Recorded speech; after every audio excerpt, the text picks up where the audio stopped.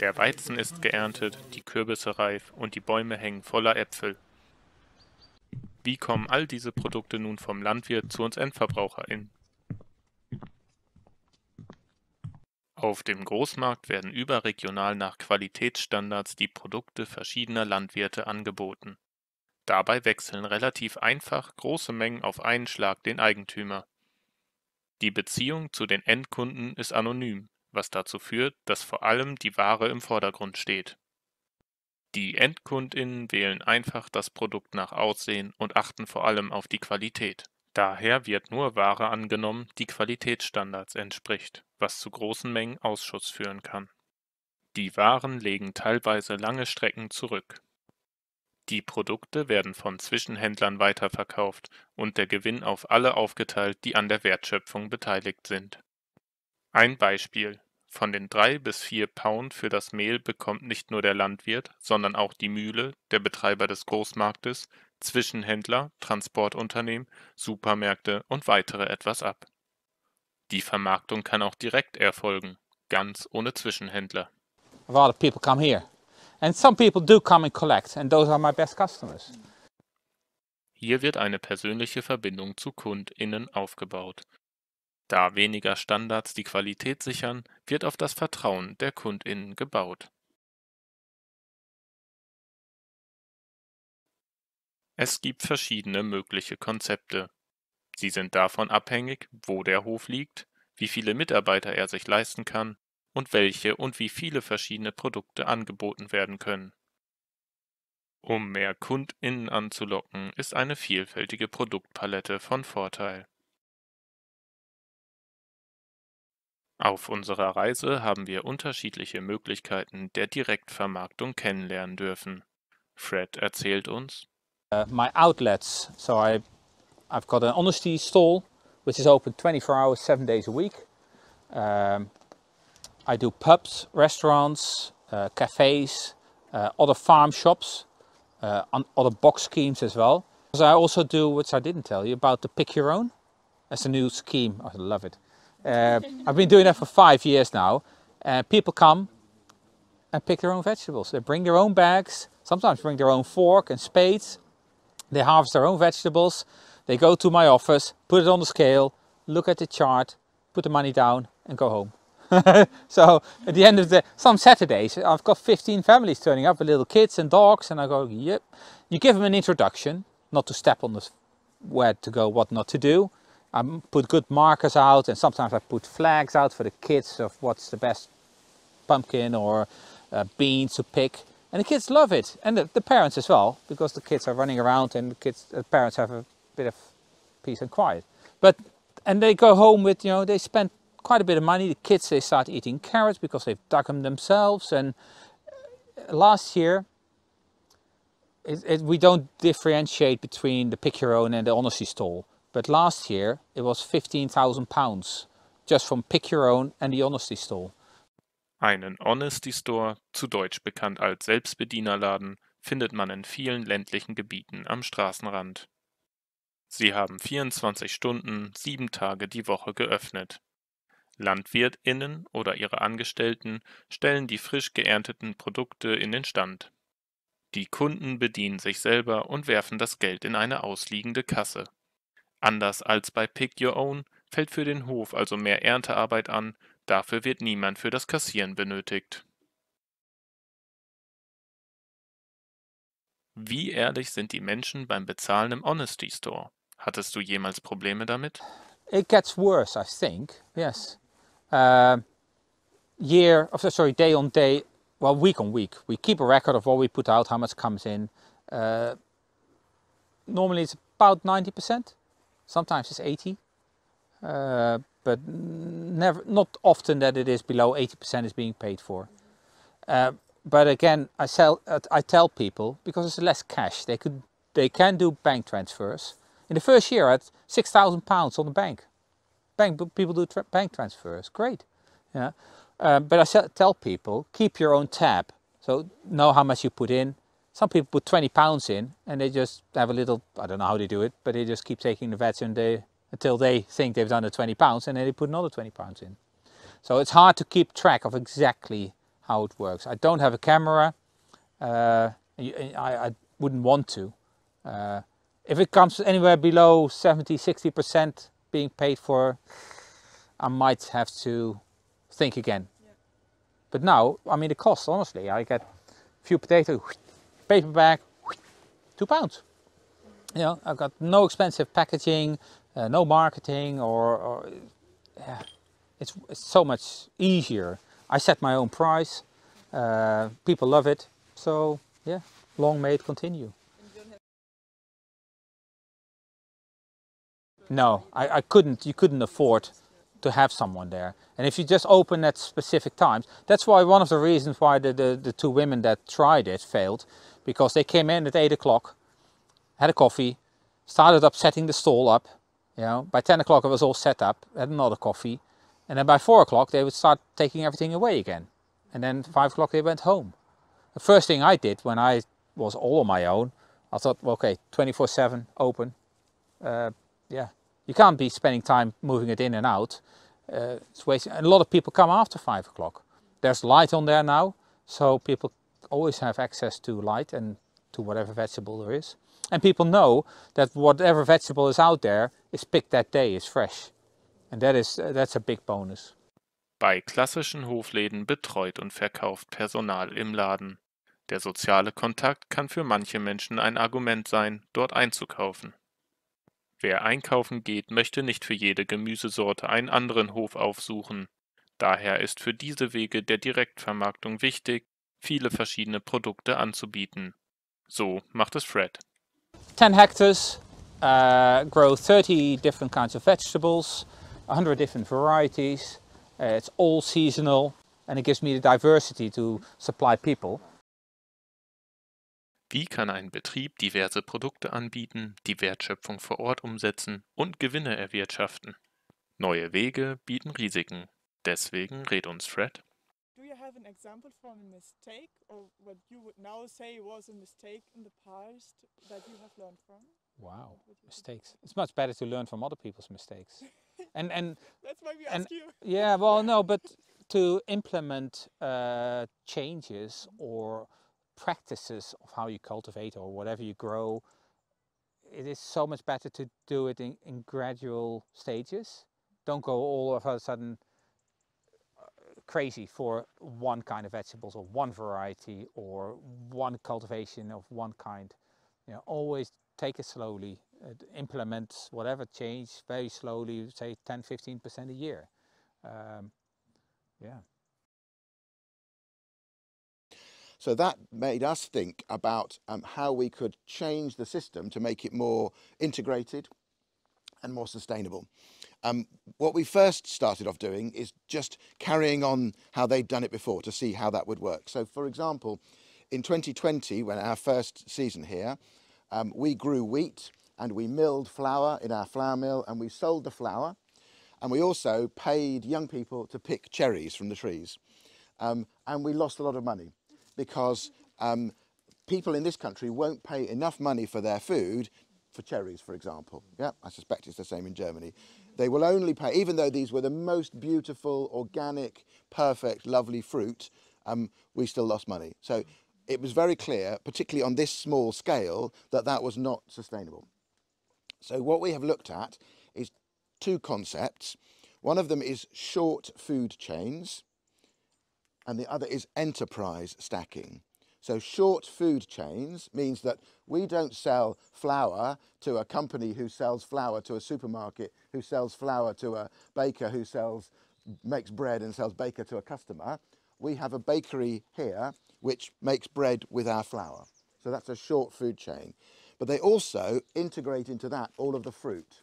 So the women in the bakery, and you'll meet Henrietta shortly, they are part-time fruit picking, part-time baking. So we never sell cherries or we never sell apples as raw products. It's apple juice or dried apples or apple cakes or cherry pies, or do you see what I mean? So short food chains. And go as a farmer, become a bit more clever than most farmers nowadays. Conquer your position in the chain. So when we buy our food at supermarkets, which many people do, and you pay for your food, on average only 10% goes to the farmer. And there are other costs involved which must be paid for as well, but also other profits involved which are bigger than the farmer's share. And if you shorten the chain, you get a more fair price. And this is not that I say it should be all community supported agriculture. This cannot be on this size. There should be a smaller system with customers coming and picking themselves, etc. Then you have a very short chain and a very good price for the farmer and involvement of the neighborhood. Here we already have an agreement with a catering company. And they said, we want to pay you the price of wholesale organic, which is roughly 50% of the share, which is fair enough, I guess. And then we made calculations for what for red currants, for apples, for nasi pear, apfelbirne, and they all come out if we even pay a fair price to pickers we have to hire without exploiting, which is also happening sometimes in agriculture, but just a fair price. But also enterprise stacking. So each of those is like a business. So the bakery is a separate business to us. The vegetable growers who you will meet are a separate business to us. We have a woman called Faye who is based in this corner here, who is a craft person. So she is using the bark and the leaves and the roots to do natural dyeing and wood carving. So she is a separate business. We have some people who are doing willow weaving, making furniture and baskets and things like that. We have a woman who looks after bees. We have another woman who is growing hemp. They are all separate enterprises based here. So short food chains and enterprise stacking is what has enabled us to make it sustainable. We hope that we will make our money by people paying to come here. So for us, we earn our money by renting out the farmhouse and the pods. And that brings us the income to cover the other costs. But each of the separate businesses is sustainable in its own terms. The 8 people who work here growing and baking and so on are financially independent, if you like. But for us to pay for the costs of the infrastructure, we have to have visitors. Der Gemüseanbau wird in einer eigenständigen Community Supported Agriculture, kurz CSA, oder zu Deutsch einer solidarischen Landwirtschaft, kurz Solavi, organisiert. Eine Solavi baut auf dem Vertrauen der KundInnen auf. Dazu werden die Ernteanteile noch vor dem ersten Spatenstich verkauft. Nachdem der Betrieb eine ausreichende Anzahl an Leuten gefunden hat, die bereits vor der Bestellung der Felder einen Anteil bezahlen, ist das finanzielle Risiko der Organisation gedeckt. Bei der Ernte wird der entsprechende Anteil dann den jeweiligen Menschen zugewiesen. Preis und Größe des Anteils ergeben sich auch aus Fruchtbarkeit und Flächengröße der Anbaufläche. So hat der Betrieb bereits die Mittel, um das bewirtschaftende Personal für die Fläche zu bezahlen. David nennt sich Wedge Growers. The veg growers, they give us 3/35 of their produce, so 9% of their cabbages or 9% of their tomatoes or whatever. And actually probably what we mostly do with that is we give that to Henrietta in the bakery and she cooks with it. Selling craft products, she gives us a few hours a week of her time. With Henrietta in the bakery, we are on a profit share with her. So each relationship is different. We have to compensate for our scale problem in other ways. I hope that in, let's say, 5 years' time, it will be financially and operationally independent and sustainable. I think if you had a bigger farm, not a problem at all. Warum das kein Problem wäre, dazu kommen wir später im Film, wenn es um das Thema Subventionen geht. Zunächst möchten wir wissen, wie das Konzept bei Wakelands gedacht ist und welche Ökosystemleistungen sie neben der Ökonomie und Essensproduktion noch beachten. Wir wollen den Betrieb besser verstehen und wie die anderen Bereiche den Hof ergänzen. Traditionally here they were looking at improving their farming techniques. We are interested in how the land and how the farm is important not just for producing an income, money, not just for producing food, but also for tackling climate change, for sequestering carbon, for improving the biodiversity, for reducing pollution, but also for education, for employment, for accommodation, for housing, for well-being, a whole range of other things. So we are very interested in being part of a bigger conversation about how the land is functioning, returning in a sense, because this is obviously how it used to be, to being much more at the centre of community, making people much more aware of where their food comes from and so on. So we are very interested in visitors and events. So this weekend, for example, we had an apple day yesterday with 230 people from the area who came to help pick apples and make apple juice and learn and have a nice time and visit and see. And we're very keen to have visitors and groups and people staying here to diversify those things. And obviously all of that also helps with our financial and operational sustainability. Einen großen Unterschied gibt es bei einjährigen und mehrjährigen Pflanzen. Wenn der Input in die einjährigen Pflanzen gemacht wurde, müssen sie dieses Jahr geerntet werden. Bei mehrjährigen Pflanzen sieht es laut Wouter von Eck anders aus.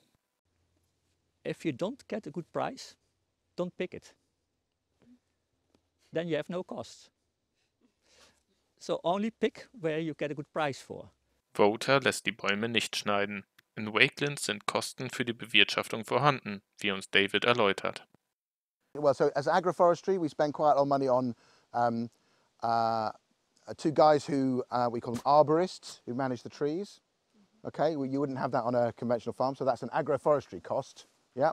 Wouter vergleicht seine Polykultur, also die landwirtschaftliche Praxis, wo mehr als eine Pflanzenart gleichzeitig auf demselben Raum angebaut wird und die natürliche Vielfalt natürlicher Ökosysteme versucht wird nachzuahmen, mit der konventionellen Monokultur seines Nachbarn. Yeah, and all those external inputs are needed over there because it's monoculture, so they have to spray. They are very afraid over here for a frost late in spring. And they have a system which is expensive to invest in, to spray around water to avoid frost damage at the end of April. We sometimes have such a frost, and this is, yeah, it's a pity. Then we don't have that much apples. But we have a polyculture system. So each year, some crops fail, and some are exaggerating in their amount of harvest. And the average is fine. And for the trees, for 1 year not having to produce apples, for them it's sabbatical. They grow and develop well and have strong sugars in their cambium instead of in the fruits. And then next year their harvest will be above average. So that's how things settle out in the polyculture system. I mean, our costs for farming are low because we don't have all the chemicals to spray. So our next door neighbour, he spent the whole weekend driving up and down that 400 hectare field, massive field, with a sprayer. So huge costs in the chemicals, huge cost in the diesel, very expensive tractor. His yields might be higher, but his costs are very high. And particularly now, cost of fertiliser incredibly high because they're very energy intensive to produce. The price of his outputs hasn't gone up very much, but the price of his inputs, the diesel and the fertiliser, costs have gone right up. The one big change in system is, you have seen the neighbor field. And each year again, fertilization is needed, plowing is needed, big machines are needed, hours of, they are often rented, fossil fuels are needed, pesticides are needed. And then at the end, it's back to zero, the empty area again.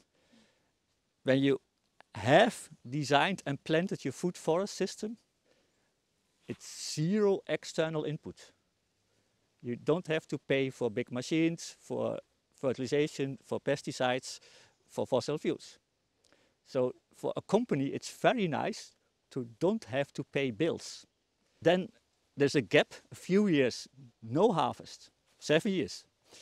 Then the harvest starts, and it starts a bit slow, and then like a good pandemic, it's exponential growth. In this case, this is fine. And we now, sometimes I nicknamed ourselves, Peter and me, being the laziest farmers of the Netherlands, since we let nature do the job and we do not all those things. What I was talking about of the stacked enterprises and all these other aspects, I think they are synergistic, in the sense that we are doing things that we think make sense environmentally and socially and whatever, but they also make sense financially. because we think we can make this work sustainably. We think you can make agroforestry farms work sustainably in a way that conventional farms I don't think can. In der EU bekommen die landwirtschaftlichen Flächeneigentümer und Flächeneigentümerinnen pro Flächeneinheit einen Förderbeitrag aus der gemeinsamen Agrarpolitik. Dadurch, dass die LandwirtInnen mit großen Flächen genügend Geld für ihre Flächen bekommen haben und ihren Lebensstandard decken können, können sie die Ernte für kleines Geld weiterverkaufen. Kleine Farmen sehen dort Probleme. Because people in Europe don't pay enough for their food. I mean, in this country, food has never been cheaper than it is now in terms of the amount of people's income that they spend on food is the lowest it's ever been. That's why I said the whole food system is broken, because a few decades ago, people spent 50% of their income, disposable income, on food. Now it's less than 8%. You know, so all of a sudden, food isn't valued as more anymore. It's just people don't think about food anymore. Yeah, mad. And it's not because it's not because farmers make money on from agriculture. They make money from subsidies. So the average. So we are cereal farmers, wheat farmers, really here in this area. So my neighbour, the average UK cereal farmer has an income, a personal income of £70,000. Okay, that's as if he was doing a job. Okay, but of that £72,000, the profit from agriculture is only £2,000. The rest is either subsidies or it's using their buildings for something else, like storing stuff or what we call diversification. So farmers do not make money from farming. I'm sure it's the same in Germany. Our problem is that this is not big enough. So here, our subsidy from the government, it's the EU calculation, it's about £100 an acre. So we get £5,000 a year from the government. It used to be £5,000 from the EU. He has a big farm. He gets 150,000 from the government. So he can live on 150,000. You couldn't live on 5,000. So this is the subsidy thing. So as I think I said, immediately after Brexit, we had a minister who was not a farmer, who was going to pay farmers to plant trees. Now we have a minister who is a farmer, and they've abandoned that idea. It's getting better, but it's still, you know, it's still not fun. It's not bringing about fundamental change, I don't think. Okay. In den Niederlanden hat Voter mit seiner Organisation einen Durchbruch erlangt. In future, yes, but they lag behind. But we reached with our foundation an agreement with the ministry that every farmer creating a food forest system according to the basic principles, well, it's dominance of food producing trees, it's having a layering with, apart from the trees, 3 other vegetation layers. You know, you can count up till 7 or 9, but that's not needed. If you don't use fertilization anymore and don't spray pesticides and don't plow your soil, you get funded like every other farmer for a hectare of farming land, which is a breakthrough for having also for the farmers. So even they get this funding in the years without production and without having costs, which is nice for filling the gap in between. But the return of biodiversity, the improvement of water management, the cleaning up of the environment and the sequestering of carbon still are not paid. Mike ist begeistert und hat andere Finanzierungsmöglichkeiten neben den Subventionen für die Pflanzung seines Agroforst gefunden. It's fantastic, I really love it. You know, of all the projects I've done in farming for the last 40 years, I think agroforestry is my favourite project. That's right. This was part funded as an environmental scheme. So it's paid for by the government, basically, a lot of this. They paid for the trees. And this is recreation of a traditional orchard for its biodiversity and partially for nature. Which, I don't know if you heard that, it's a charity that looks after trees here in the UK and supplies trees.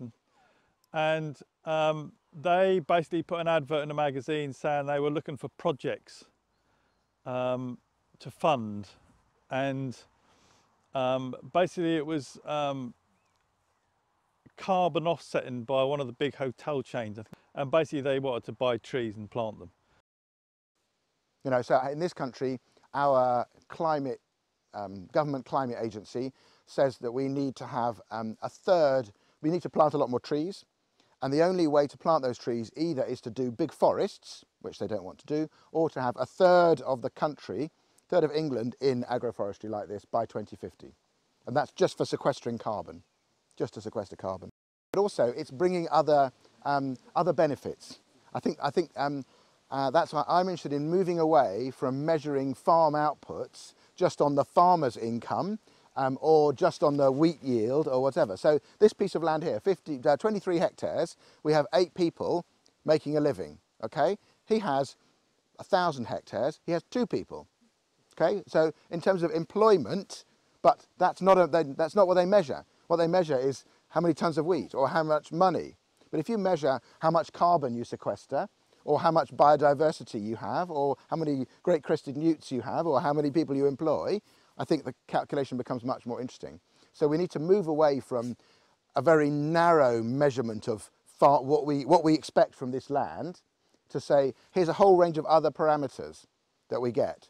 Education and mental health and housing and employment and climate change, and yeah, that would be my proper, that's why I think agroforestry, organic agroforestry, can make a contribution.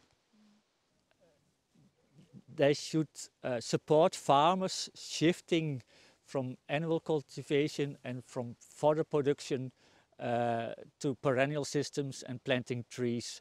And there is a gap before the trees give real harvests. If you make an agreement that the trees are going to be planted, that they will be there for at least 40 or 50 years, and pay the farmer the missing income for the first 5 or 7 years. That would be nice, that would be supportive. Große Mengen eines Produktes lassen sich bereits jetzt anonym über den Großmarkt vertreiben. Wenn die Landwirtschaft über die Produktion von Lebensmitteln noch weitere Funktionen wie Schaffung von Biodiversität, CO2-Speicherung, Wasserreinigung, Schaffung von lokalen Arbeitsplätzen und soziale Teilhabe erfüllen soll, dann empfiehlt es sich, die Subvention für diesen Weg freizumachen.